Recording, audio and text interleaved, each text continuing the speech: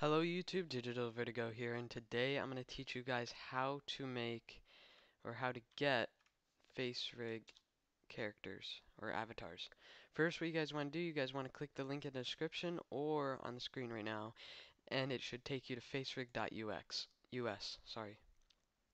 After that, you want to go to character module and pick whatever character you want.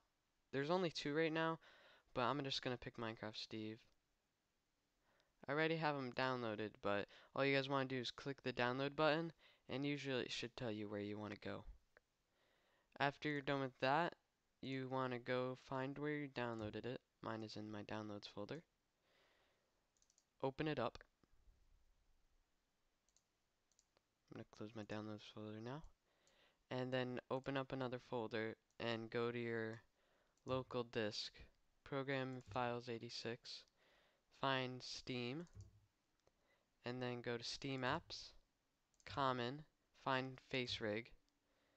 Go to Mod, VP, and PC Custom Data. After that, once you're in that folder, you want to go to Objects, and all you guys need to do is drag and drop. This will work with almost any character, and once you start up Facerig, the Facerig should start up fine, but you may have to wait a tiny bit for the what's called for Steve or any other person to load up. Actually, mine loaded up pretty quickly.